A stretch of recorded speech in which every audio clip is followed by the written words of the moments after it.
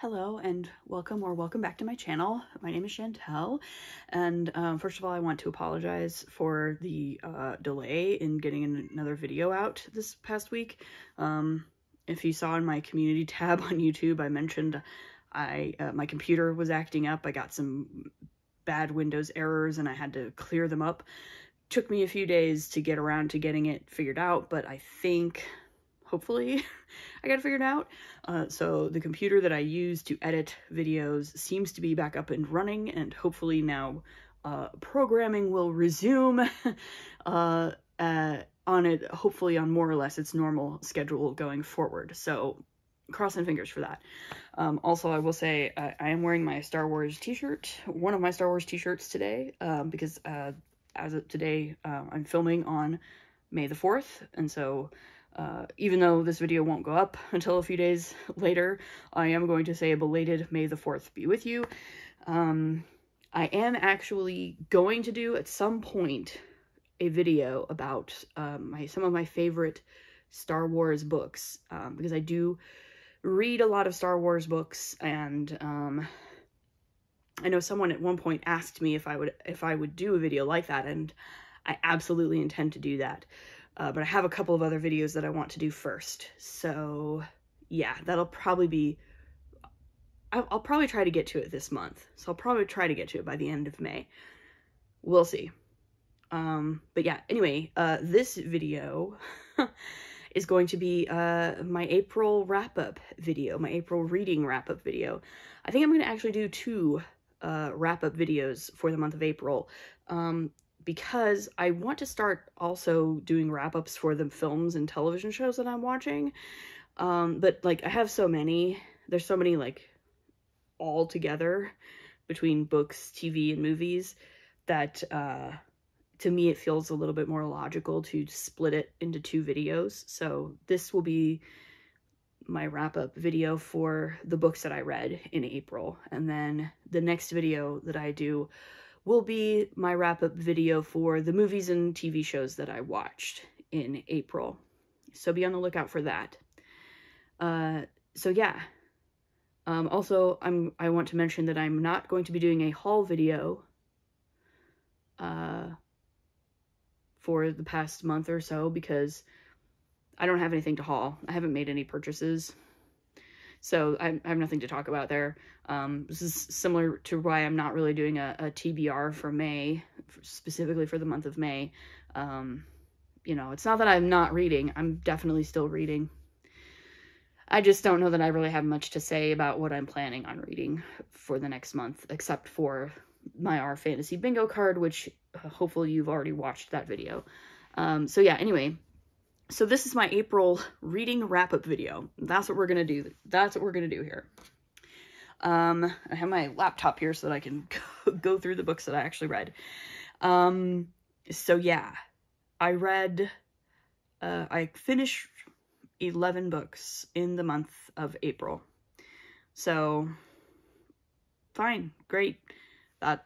My reading continues apace. I will say, you know, the biggest contributing factor to this, well, it's sort of dual contributing factors to the number of books that I've been able to read so far this year is, one is I'm making the effort to read every single day. And I've been successful at that. And it's one of those things where it's like, when I make the effort to sit down and read every day, even if it's just a couple of pages, as often as not, that couple of pages turns into an entire chapter, turns into 5 chapters, turns into 10 chapters. So that's one big reason why I've been able to read as much as I have.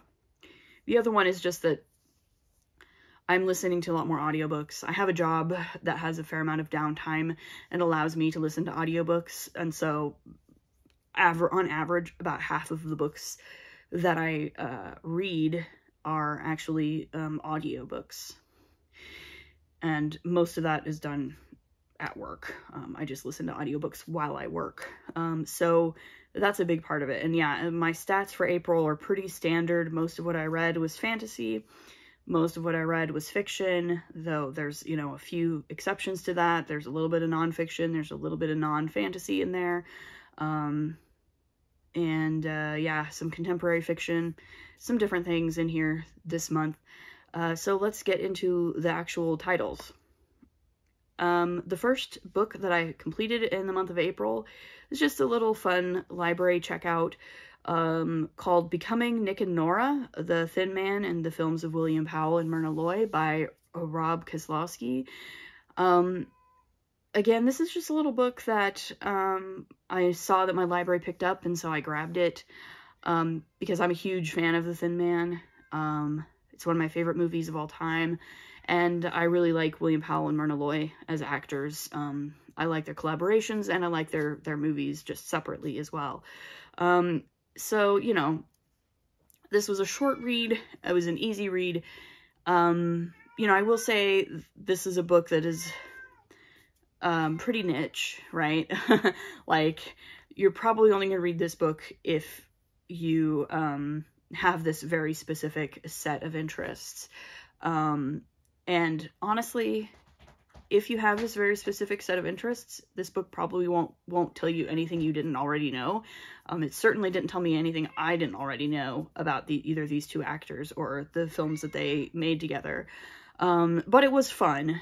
It was fun to read, so I ended up giving it a 3.75 stars, because it was a fun read. Like, the best part of this book for me definitely was the part where he talked in detail about both the production and just sort of an analysis of the original Thin Man film, which is obviously a very good movie, and he obviously likes it as much as I like it, and that enthusiasm really shone through on the page, and it was just fun to read someone being as enthusiastic about that movie as I can be about that movie. So it was a fun read.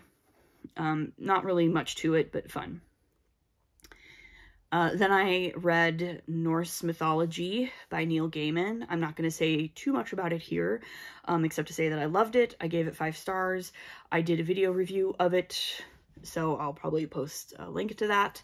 And I did listen to the audiobook, which was read by the author, Neil Gaiman, and that really enhanced the experience for me, because Neil Gaiman is just as good of a reader as he is a writer.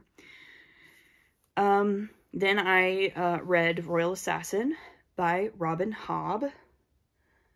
I don't have it immediately next to me, which is fine. But yeah, this is the second in the Farseer trilogy and the second in the Realm of the Elderlings series. And I loved it. I thought it was amazing. Did I do a video review of this? I think I may have. I'll link to it, but I loved it. If 5 stars. Fitz continues to be a great character. There's just a wonderful, wonderful set of characters in these books that I really thoroughly enjoy reading about. And her writing style is just great. Yeah, I mean, 10 out of 10, no notes, basically. The next book I finished is called The Collini Case. This is by Ferdinand von Schirach. This is a German novel. I read it for the Storygraph Reads the World Challenge, the Germany prompt. This is a German author writing in German about a German subject. I read, I listened to an English translation of it. It's an interesting little book. It's fiction, but it is kind of a polemic. It was first published in 2011, I believe. And this book is ostensibly a sort of legal drama about the murder of a wealthy German businessman by an Italian man named Collini, who fully admits to the crime, allows himself to be arrested, brought up on charges, but refuses to explain why he murdered this man.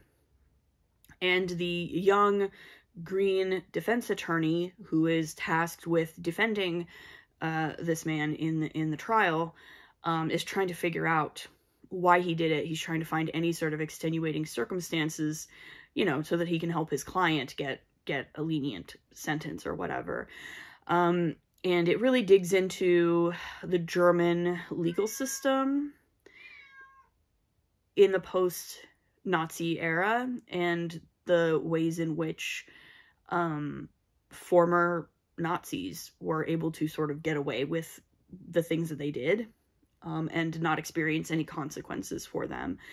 And so there was even an addendum to the audiobook that I listened to that said that this book was used like in an actual like legal review of like German laws regarding like statute of limitations on Nazi war crimes and things like that.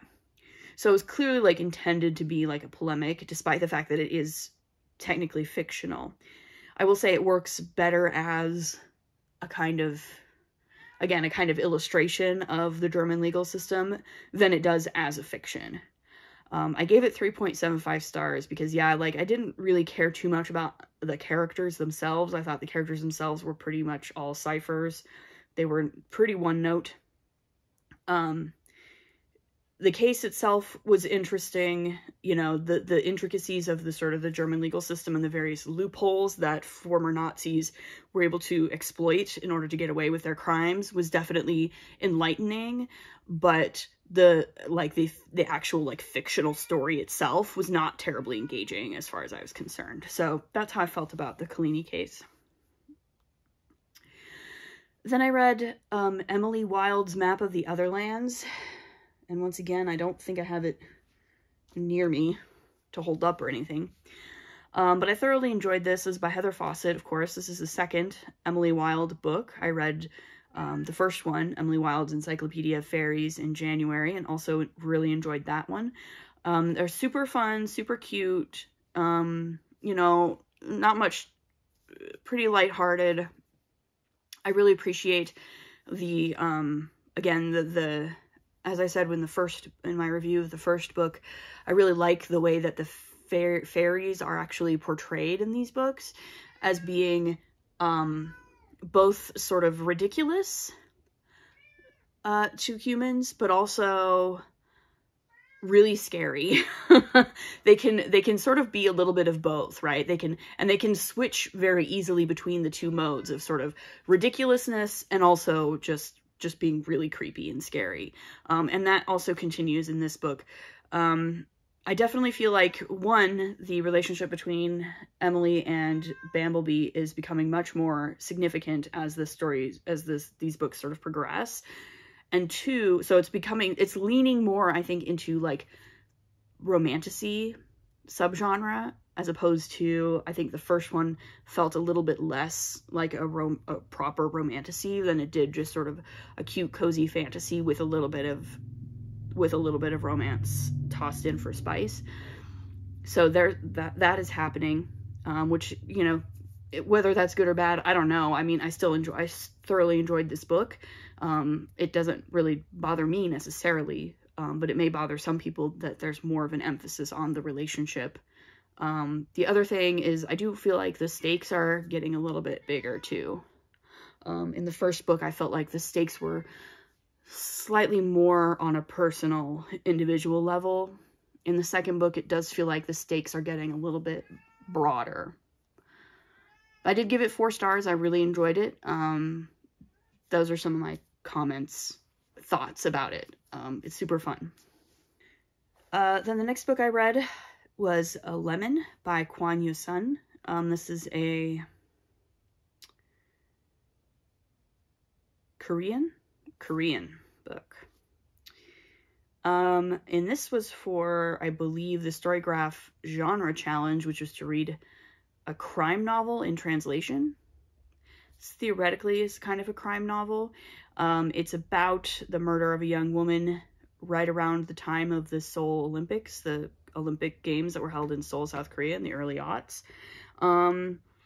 Again, this is fiction, it's literary fiction, it's ostensibly kind of a mystery, but honestly, it's less of a mystery, less of a sort of straightforward whodunit, or, you know, who actually murdered this girl, and more just about, like, the way that her death sort of has repercussions through the years around the people that she interacted with and that she loved. So, you know, it follows like her sister, who is trying to find her killer. It follows a couple of other people who knew her or who were sort of accused of her murder or sort of people of interest in the case. And yeah, a lot of it is more to do with just like trauma, the way that this murder traumatized the people around her, and that how it affects them sort of in the long term. So it's a really interesting book.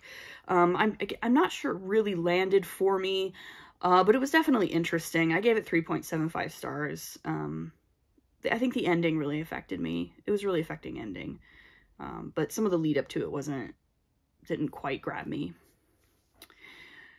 And then I read Fahrenheit 451 by Ray Bradbury. That's my sort of classic pick for the month. And I did a sort of video review of it that I'll link to. So I'm not going to say a whole lot about this book, except to say that I really enjoyed it. I gave it 5 stars. I think it's a really important book, and I'm glad I read it. And if you want more, you can always watch my video on it. And then I read Paladin's Hope by T. Kingfisher. This is the 3rd book in the Saint of Steel series. This one is, so if you don't know this series, it's a romantasy series, romance fantasy. And each book follows one of the protagonists is a paladin of the Saint of Steel. Saint of Steel is a god who, at the beginning of the series, has died. Their god has died, and they are berserker paladins specifically. And so a lot of them are sort of dealing with, the survivors of this event are all sort of dealing with their trauma and coming to terms with their life after the death of their god. And this one was pretty fun. I enjoyed it. This is actually a gay romance. The first 2 were both male-female pairings. This is 2 men. And I enjoyed it for the most part. I gave it 4 stars. I will say the one problem I had with it was that a large chunk of it ended up basically being a dungeon crawl. And I'm not the biggest fan of dungeon crawls in general. So that got a little, it felt a little repetitive to me after a certain point. But everything else about the book is great. The characters are great. The relationship was fun. The story is good. T. Kingfisher's world building continues to be really good. I love this world that these books are set in. And I really enjoy all the characters. So I'll definitely be continuing. I think there's one more in this series that is currently published and available, and I'll probably be reading that pretty soon in order to be caught up on the series. And I know she's written some other books set in the same universe, but that involve like different characters and different scenarios. So I'll probably read those as well. But yeah, I continue to really enjoy T. Kingfisher, her writing, her sense of humor, her world building, her character work. It's all really great. And then next I read Artificial Condition by Martha Wells. This is the 2nd in the Murderbot Diaries. And I really enjoyed it. I gave it 4 stars. Once again, I listened to it on audio as I did with the first one. I really enjoy the audiobooks of these. I really love the sense of humor in them. And I love just the general idea of, Murderbot sort of, especially in this one where it's very much like Murderbot is trying to pretend to be human for at least a good chunk of this story. And it's really funny to watch it try to do that and try to sort of ape sort of human responses and emotions to things, when, it obviously isn't. So yeah, that was definitely a really fun time. And I enjoyed it. So yeah, I gave it 4 stars. It was good. I'm continuing to really enjoy the Murderbot Diaries as these fun little, especially as audiobooks. They're, so far at least, they're quite short. They're fun to listen to. I get a good chuckle out of them, and they explore some interesting themes and ideas that I find, really, really fun to explore in fiction. So yeah. And then I finally finished a buddy read sort of, with my best friend, to Winter Nights. This is a collection of short stories set in the Dragon Age universe. If you're not familiar, Dragon Age is my favorite video game series of all time, and it has, if you like fantasy at all, then the Dragon Age games may very well be something that you would be interested in trying, if you have any kind of interest in video games at all, because they're fun, dark fantasy. It's a fun sort of dark fantasy sandbox setting with a lot of different stories in it. Each game, there's 3 so far, and a 4th one hopefully will be out in the next couple of years. And each one is a different story with a different protagonist, and they're RPGs, so you sort of create your own protagonist and you play out the story in various ways. It's a sort of choose your own adventure kind of situation, so you can kind of craft your own story as you go. And there's also a number of tie-in novels and comics, and also this short story collection to Winter Nights, which was published a few years ago. This is a reread for me. I have been going through all of the Dragon Age games and tie-in books with my best friend. We played them together, sort of-ish. They're single player, so you can't actually, like, play the multiplayer, but we managed it. we figured out a way to do it. And then I have been reading the books to them. So, yeah, this is the most recent, the last sort of book in that sequence of tie-in books. I really enjoy these short stories. I think they're really good. Again, it's one of those things where it's like, if you like Dragon Age, if you like the Dragon Age games, then I highly recommend that you read To Winter Nights. They're very good short stories, and some of them may tie into the game that's coming out in the future, Dreadwolf, the next game. Possibly. Maybe. We'll see. But yeah, it's really fun. They're really fun stories. I enjoyed them a lot. Rated it 4 stars.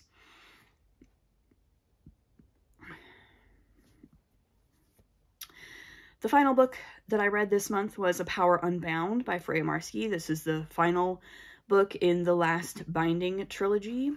As I've said in my previous video when I reviewed A Restless Truth, which is the second book, this is a trilogy of queer romantasy novels with an overarching plot that covers all 3 books. I enjoyed this quite a bit. I gave it 5 stars. This one, for me, I really feel like she stuck the landing on this one. The overarching plot in the second book, admittedly, I enjoyed the second book a lot, but I wasn't always sure where the overarching plot was gonna sort of wind up. And for the most part, I feel like she did a very, very good job of winding it up in this book. It's super fun. I did not necessarily expect what was going to happen, which is cool. And also the central relationship in this book was really interesting, I felt. There's some really interesting power dynamics going on with this one in particular, in large part because one of them is an aristocrat born into wealth and privilege, and the other is a much more of a working class sort of guy. They met in the second book, in the previous book in this trilogy, and it's definitely a kind of enemies to lovers situation, unlike the first 2, which weren't really enemies to lovers, but this one is definitely more of an enemies to lovers-ish thing. It does get a little bit, the sex scenes get a little bit on the sort of kinky side. They do a little bit of role-playing, and they do a little bit of playing with, again, the power dynamics there and the class dynamics. But I thought it worked really well for me. It was well done. It was interesting. It was all fully consensual. So yeah, I enjoyed it thoroughly. It has a great, these books, the Last Binding trilogy, just, like, they work really well for me because they strike, for me, the perfect balance between having this plot and this story that overarches the whole trilogy with great world building and interesting characters and yeah, just the plot side of things, and the actual romantasy side of things, where they each have a different relationship that develops over the course of the books, and those characters work really well together, and all of those romance aspects of it also work really well, and they, for me at least, they mesh really well together. So this is a really good trilogy of romantasies for me. And yeah, so that's all the books that I read in April. What books did you read in April? What did you enjoy? What are you looking forward to? Leave them in the comments below. As I said, the next video I'll be talking about the movies and television shows that I watched in April. I watched some really good ones, so stick around for that. Yeah, and as always, you can like, subscribe to my channel, all that good stuff, and I'll see you in the next video. Bye!